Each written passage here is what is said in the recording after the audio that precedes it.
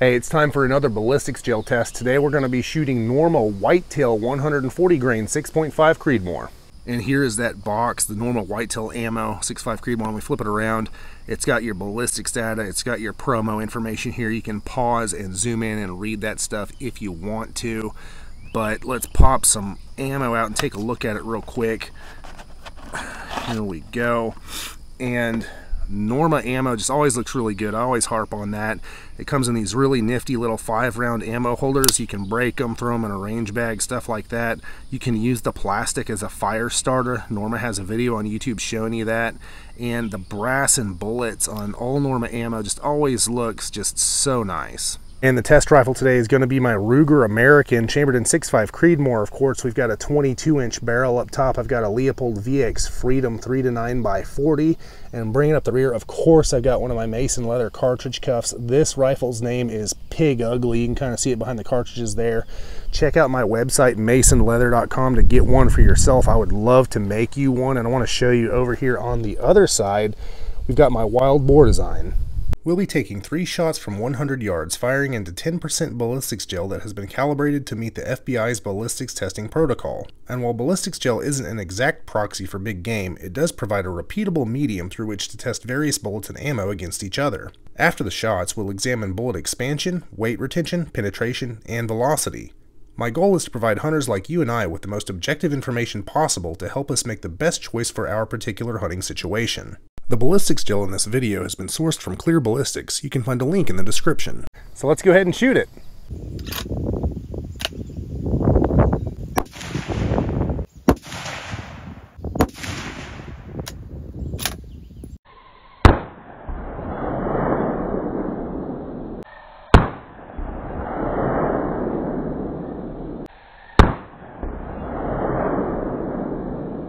And here we are down at the blocks. This Norma Whitetail out of the 6.5 Creedmoor did slap them around a little bit. I will align them so that we can test penetration, or measure penetration rather.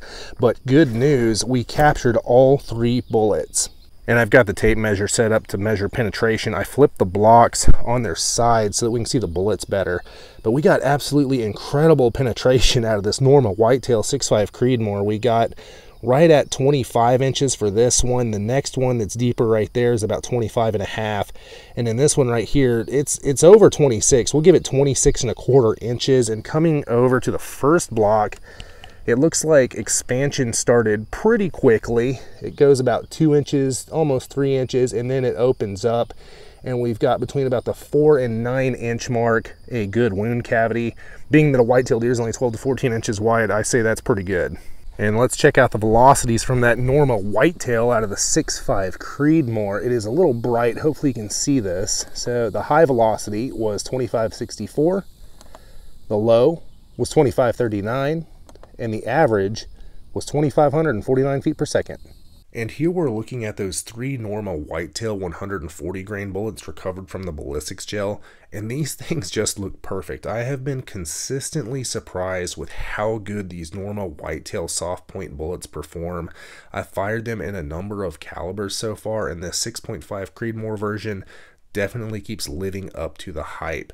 So first we'll talk about weight retention. Respectively, we saw 122 grains, 121 grains, and 127 grains for an average of 123 grains of weight retention, and that works out to 88% retained weight. And for a non-bonded soft point budget hunting ammo, that is just stellar performance. Now we'll talk about expansion. Respectively, we saw 0.59 inches, 0.6 inches, and 0.73 inches for an average of 0.64 inches of expansion. That is 2.4x expanded diameter on average. Outstanding performance from a budget hunting bullet. Now we'll talk about velocity. Our high velocity was 2,564 feet per second. Our low was 2,539 for an average of 2,549 feet per second versus the factory build velocity of 2,756 feet per second. So we came in way lower than factory spec, 207 feet per second slow to be exact. No surprise, we almost never hit factory spec velocity or even come relatively close. The factories are using barrels that are way too long under ideal test conditions. It's just not realistic. But this particular ammo was substantially slower than I typically see. I don't like to see something over 200 feet per second slower than stated velocity. And now we'll talk about penetration. These bullets perform just absolutely incredibly in terms of penetration. We saw 25 inches, 25.5 inches, and 26.25 inches for an average of 25 3/5 inches of penetration. It was incredibly consistent performance between the three bullets. I think that if you want a budget hunting ammo for your 6.5 Creedmoor that you can rely on and know it's just going to perform across the board, this Norma Whitetail stuff might be the ticket. All right, y'all, final thoughts on the Norma Whitetail 140 grain load out of the 6.5 Creedmoor. I almost said 30-06. I filmed a bunch of those videos, but we're talking about the 6.5 Creedmoor. The Norma Whitetail bullet just performs way above its price point, and I think way above its weight class.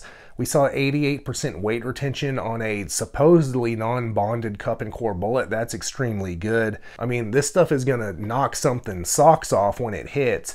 And then as far as penetration goes, I couldn't believe it. We got over 25 inches of penetration on average. That is incredible. That's incredible for the type of bullet that it is. It's incredible for the expansion that we got, everything. I mean, this stuff just punches way, way above its weight. If you're looking for an affordable, budget-minded hunting ammo that performs as good or better than a lot of more expensive stuff, give Norma Whitetail a try, especially in 6.5 Creedmoor. Hey, if you enjoy these videos, check out my website, masonleather.com, and get yourself some leather gear handmade by me just for you. I've been handcrafting leather gear for hunters for over a decade, and I would love to make you something. The link is in the video description. And check out my channel for more hunting ammo ballistics gel tests.